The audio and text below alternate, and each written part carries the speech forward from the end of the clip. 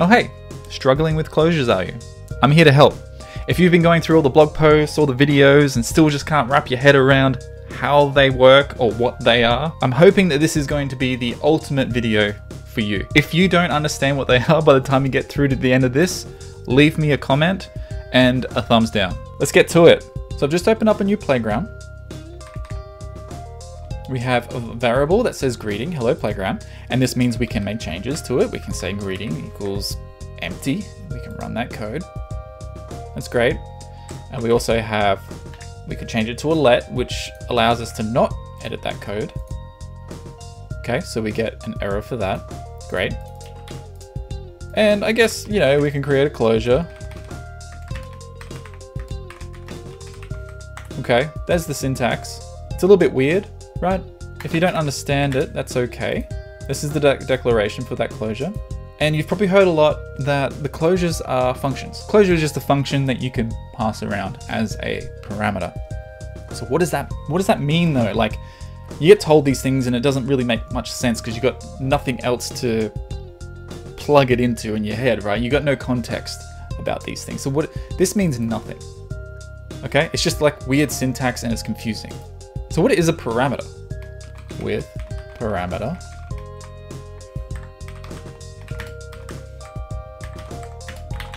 this is a parameter. Anything you pass through to a function. So we could pass through a string, so we can say function with parameter. We can pass through our greeting. Let's clean this up just a little bit. And maybe we want to print that parameter. We run this and we get hello playground. We're calling a function which is printing the parameter that we're passing through. And we can move this down here so it's a little bit more clear. So this is kind of how you would structure your code really. Keep things close together that are related to each other. But sometimes you don't want to just pass through a value or a reference. Sometimes you want to pass through a function, and that's what closures allow you to do. You can pass through an entire function here. There's another way of looking at it. So what if our greeting instead was a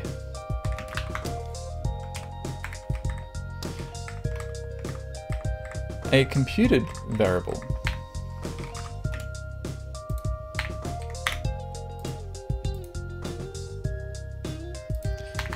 Let's go string.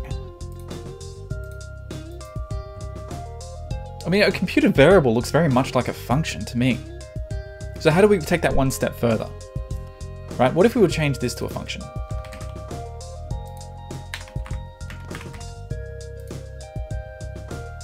They're almost identical again, except now we have a problem.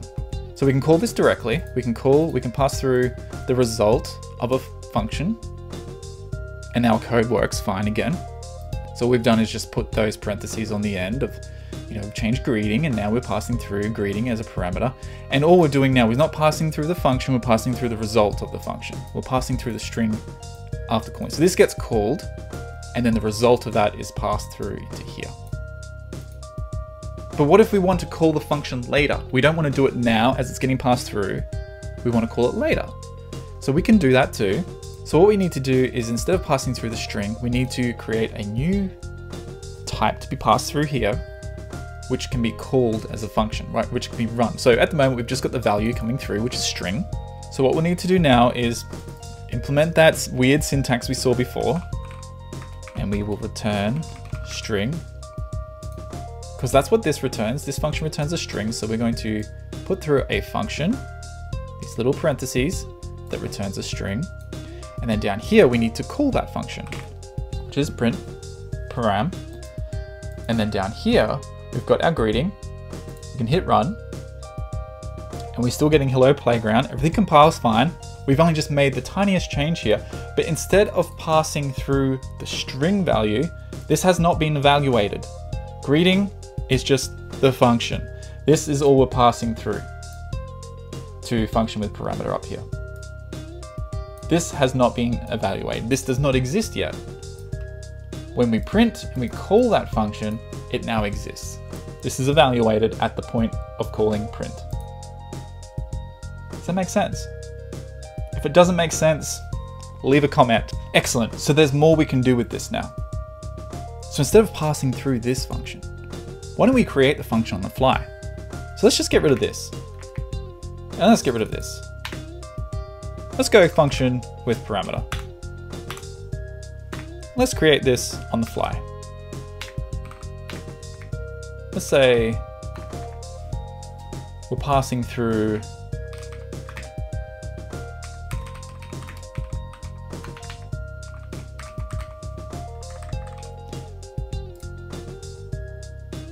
look at that. Prints hello playground again. We've just shortened our code by using a closure. How cool is that? So looking at this, you're probably thinking, this is so weird. I'm not used to this kind of syntax. Believe me, Objective-C was far worse when it came to blocks/closure syntax. This is such a relief having to work with it this way. So some other things we might want to be able to do with these closures, okay? So what if we want to make changes here? So let's say we want to take in a value, change it, and then return it. Right, so this isn't going to work anymore. We need to do a fix here. So we need to pass through our string, which might be string value.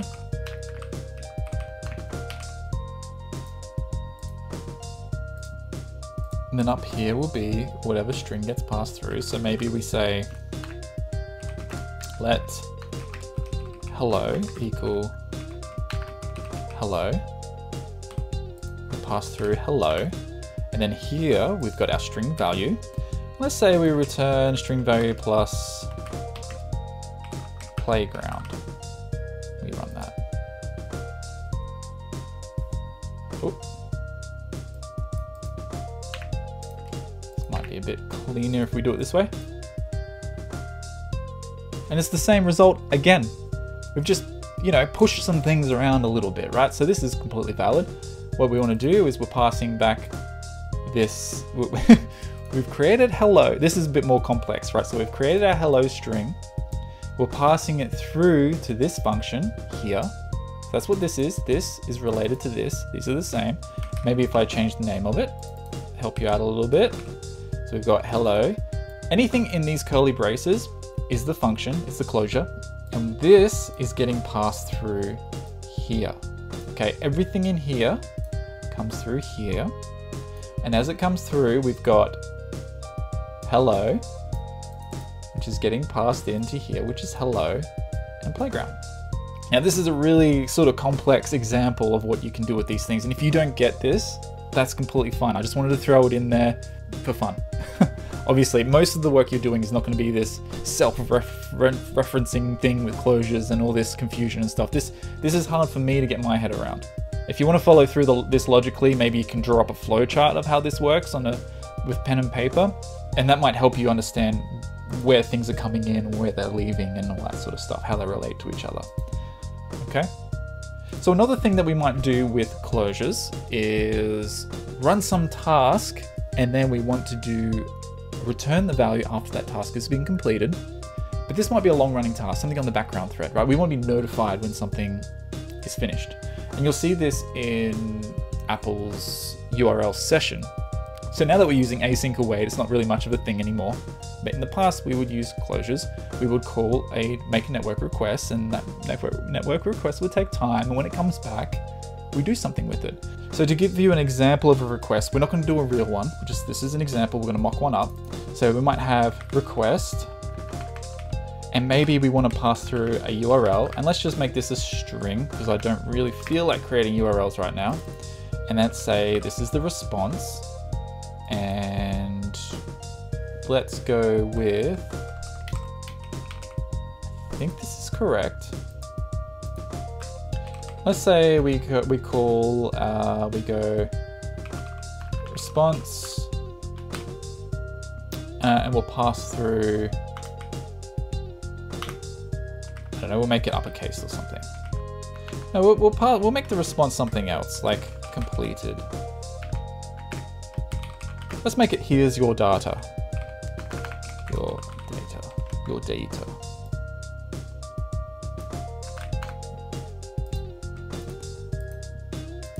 And then down here, we'll call the request. So let's do that.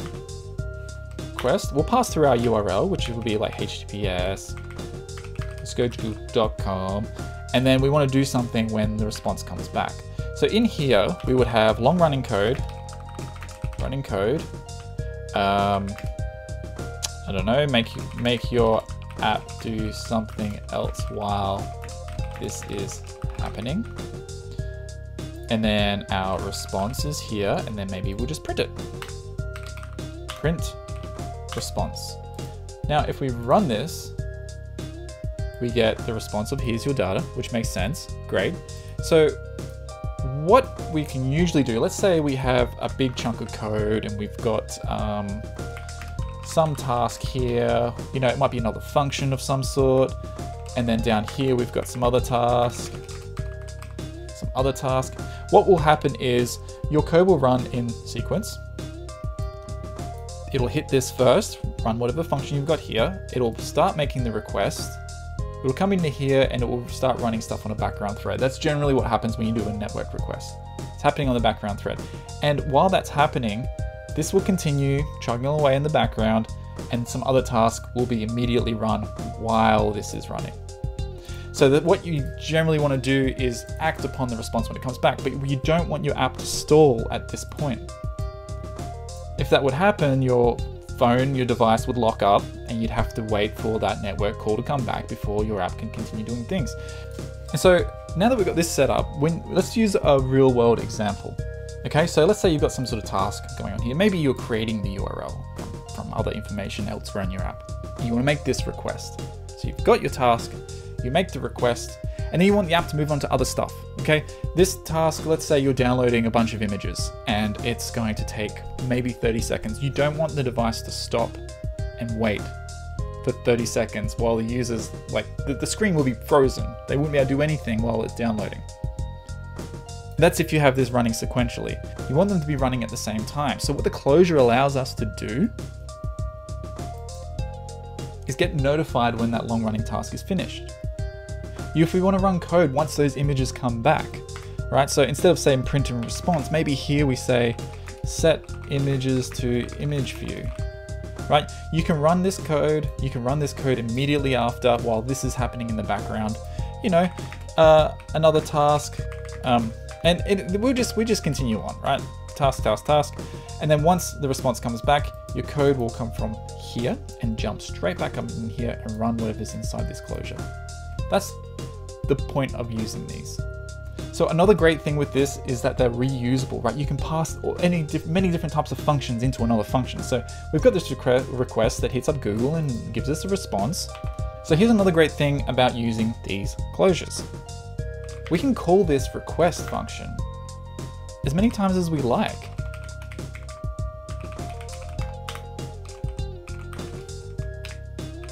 And we might get a different response, right, from each of these endpoints. Google might return something different than what apple.com might return, okay? And we can just keep doing this. If we didn't have access to closures, a code would look like this.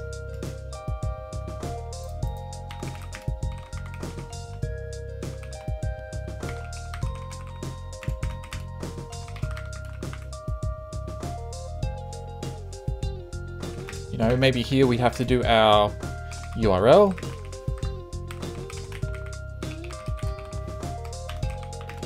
And since I don't have access to a response here, like here's your data, let's say, you know, here we would get, I don't know, we get data, return, here's your data. Okay, request to Google. Great, that's probably fine if you're just doing one of them, but can you imagine if you had to do, oh gosh, request to Apple, and then because of this, you have to copy this implementation in every single, like you're basically just copy and pasting stuff at that point, right? With this, all we care about is responding to what comes back from that call. Okay, we're giving it a parameter which is URL, so we give it the endpoint we want to retrieve data from. All that data handling can be done here. The request, the network calls, the waiting around for that to come back is done within this function. But we really only care about getting that response at the end. And this helps with that, right? We don't want to redo this implementation over and over again for every single time we want to do a request. We want to hide all that implementation details away, and we just want to deal with what comes back. That's all we care about. We pass through our URL. We only care about what the response is. And in some cases, if you're doing like a JSON sort of URL with this, you can, you know, I've created these things where I've passed through a type. It might be like my JSON type self, you know, and this will, in the response here, this will be, I don't know, a generic. You can pass through around generics doing stuff like this, right? So T or whatever it is, and then, you know, that's the type you're passing through, and you pass through